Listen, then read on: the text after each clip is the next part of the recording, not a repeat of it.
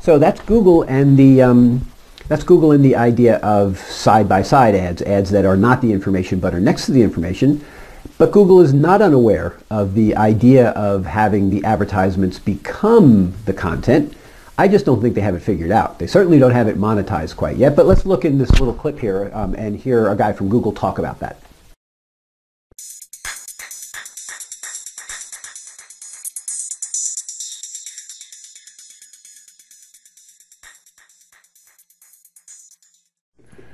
So I'm Andy Stack. I'm a product manager at YouTube.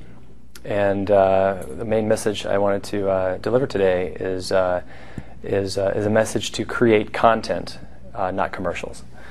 That brands and retailers should develop a content strategy, not necessarily an advertising strategy, and then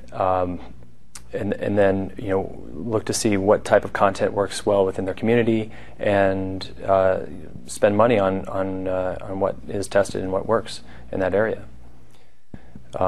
Related to that, content itself is very rich in changing by definition. So we shouldn't be held to old ideas as to what content is. Content could be new video that we shoot. It could be curated content. It could be a lot of existing video content that is actually mixed together.